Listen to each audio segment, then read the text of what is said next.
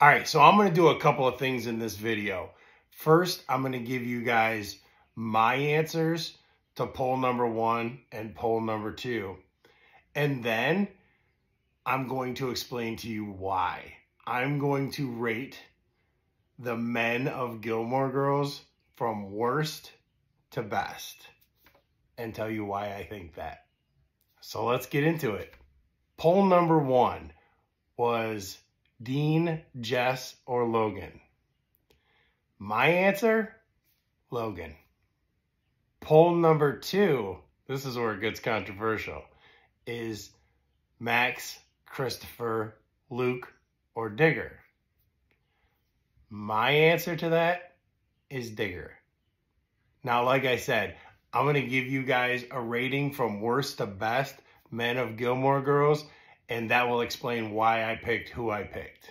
So let's see. There was 1, 2, 3, 4, 5, 6, 7 men that actually had meaningful relationships with the Gilmore Girls. So we're going to start with number 7.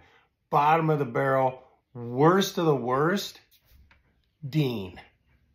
Dean is a self-serving, lying, manipulative, passive-aggressive, gaslighting piece of crap who took Rory's virginity while cheating on his wife.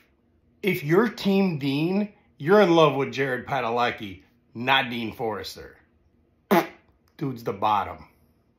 Number 6 on my list is Christopher. He's, as far as Lorelai's choices, again, bottom of the barrel. The dude is how old in the show? Like he's in like his 30s, 40s, and still doesn't have his stuff together. And if he can't get it together for Lorelai or for himself or for Gigi,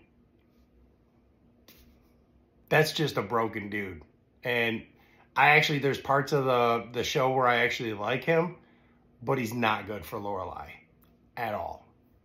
Number 5 on my list, and here's where I'm going to catch so much hate, but bring it on, is Luke Danes.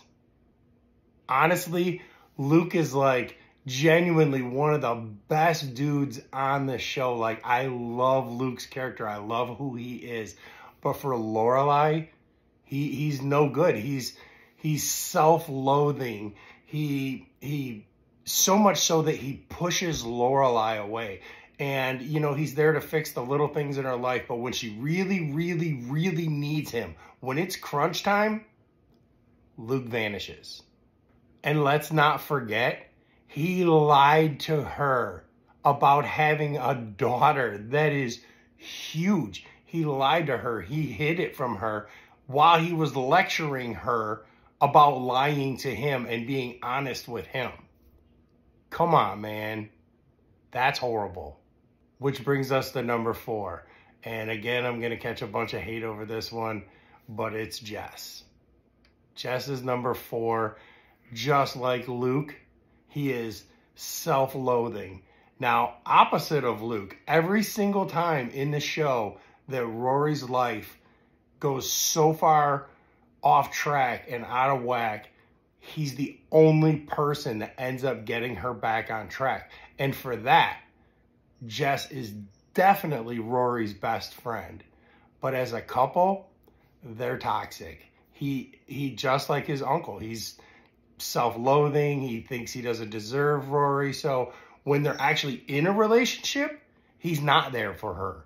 He pushes her away. He treats her like garbage. He doesn't communicate. He leaves without telling her where he's going. So like I said, as a friend, Jess, thumbs up. As a significant other for Rory, absolutely not. Number 3 on the list, Max Medina. To be honest, I actually like Max. He is a good guy in the show. His character is great. He's educated. He's, I'm told, handsome. You know, he checks all the boxes. But to be honest with you, he's not man enough for Lorelai. I mean, he tries. He's romantic. He's mildly impulsive. He does check a lot of the boxes for Lorelai, but I feel like her personality is just too big for him. As a person, I like him. As a significant other for Lorelai, not so much. Number 2 on the list, my actual favorite character of the whole show, Logan Huntsberger. I mean, Logan goes hard for Rory. Like, he gives her everything he's never given any other woman in his life. Like, he pursues her so hard. And this is a guy who's never pursued any woman. He checks the box of rich. He checks the box of bad boy.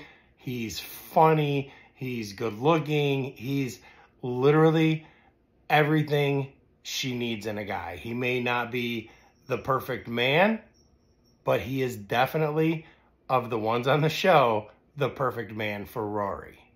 And now the one I'll catch the most shit for. The number 1 guy on Gilmore Girls who dated a Gilmore Girl is Jason Digger Stiles. Say what you want. Say the guy's a weirdo. He's, whatever. But you know what? Lorelai's a weirdo. Lorelai's quirky. They don't have the same quirks, yet their quirks complement each other. He did more for Lorelai than any other man on that show. He went harder for her. He put more effort into it. He adjusted his life, everything to be with Lorelai. He was so head over heels in love with Lorelai, and Lorelai was in love with him. Now, what Richard did that forced Jason's hand, that was garbage. But you know what? I put that on Richard. Like, that was seriously a crappy thing for him to do. But it wasn't Jason's fault. But Jason had to stick up for himself. He had to. That was literally his only option, was to defend himself. Had he not, then he definitely wouldn't have been the right man for Lorelai either way. So that's it. That's my responses. That's my list of Gilmore Girls men rated. Tell me what you think. Have at it.